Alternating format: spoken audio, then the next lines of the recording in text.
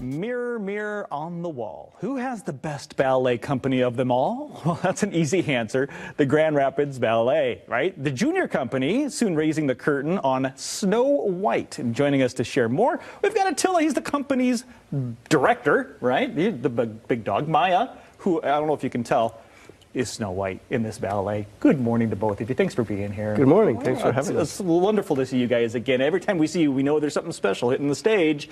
So, Attila, an overview of Snow White, the ballet.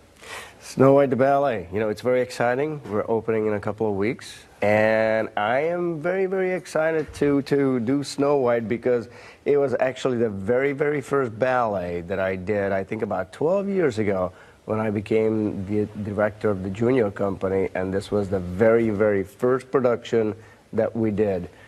We've done it since then, but I'm very excited to bring it back with a completely new cast and a new energy and a whole new vision on the project. So you're kind of taking it back to where it started, right? You're kind of bringing it back. Yes. But as you say, it's something new every time because new dancers, new excitement, new energy. Maya, you've got the lead, right? Yeah. You're here. How hard is it to dance as Snow White? As you're the on point here, right? I mean, you're spending a lot of time on your toes. Mm-hmm.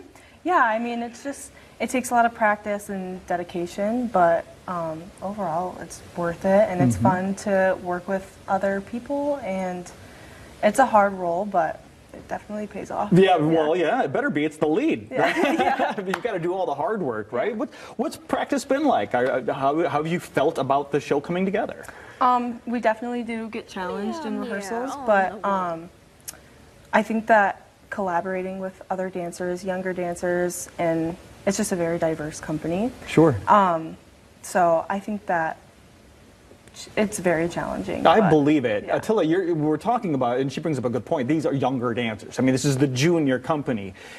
A really good way for younger dancers to kind of get introduced to some ballet. Also great for fans to be introduced. Yeah, absolutely. I mean, you know, the junior company itself is part of the school. So we have about 55 dancers here, which, when you consider that's a pretty big cast. Sure is. And, you know, the youngest member is probably around 10 years old, and the oldest dancer is dancers that are graduating from high school. So there's a pretty big age gap there. So it gives a wonderful opportunity for the dancers to learn from each other, to feed off of each other, and take that energy on stage. And the same thing goes for the audience. You know, it's a very diverse crowd on stage, and the same thing happens in the audience. And for the audience, this is for someone to take a kid to their first ballet. Yeah. I mean, is it a shorter performance, intermissions? Yeah. I mean, they're trying to figure out, for parents who are watching this right now, or grandparents, what they're getting into if they come to the show. Yeah, it's definitely a very good show for all age groups. There's a lot of acting in it, and the ballet, there are lots of fun costumes to look at. It's more on the shorter end. We try to stick to like less intermissions just because attention span, but I mean, it's fun for all age groups. Yeah, when you say I'm asking personally for me and my daughter, trust me. Yeah. The attention span isn't always there, so you got to keep them engaged, and this is a good ballet for those types of kids. Yeah, and I mean, there is like maturity in the ballet. There are those fun scenes with lots of jumping and fun music, but there are also those more intimate scenes that are also more for... I know you're going to kiss. I know. When you say, there's going to be a kiss in this. Just warn the kids beforehand that the gross stuff is going to happen. When it comes to a good event for kids as well, you guys are hosting a party, the Snow White's Tea Party, right? Yeah, Snow White's Tea Party. It's going to happen right downtown at City Flats Hotel on our second Sunday. I believe it's on the 10th at 11 o'clock. And we're going to have tons of fun activities. Some great little snacks and food for the kids.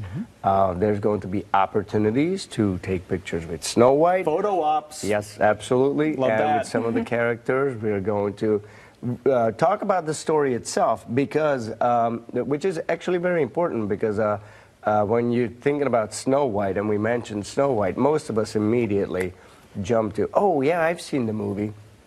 But I have a tendency to always base my choreography on the original text. So it is actually based in a book. And if you have read the book and you've seen the movie, you know that it slightly is different.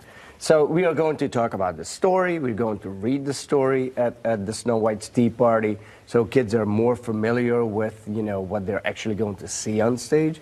So that's going to be a fun little intimate get-together party right before they come and see the performance. So I always encourage everybody to come to the tea parties because you don't want to miss out on the fun. And of course, Maya, you'll be there. I mean, right? I mean, you're Snow White. It's your tea party, so there's some great photo ops. And I love what you said, Attila. It's another great opportunity for that younger generation to be introduced to ballet, because on stage they're just dancing, there's no words. So to come to that tea party, you get the story explained so you know, and then you go see it, and it all makes sense. Absolutely, you know, and you know, one of the goals with my ballets is to keep it educational for younger kids. And you know, like I said, I always rely on the original text. So in my mind, in my world, you know, what I'm trying to do is encourage younger kids and students to pick up a book and read it. You know, movies are fun and great, but don't wait for the movie to come out. Read the book. And the book's always better, Attila. We know that. The book's always better. Maya, thank you so much for the time. I'd say break a leg, but I don't want that to happen to you. Attila, thank you so much for your time this morning as well. It was a pleasure to be here. You need to see the show. What a great show to take your kids to. Ever want to introduce your kids, your grandkids to ballet? This is really the prime opportunity. grballet.com for more information.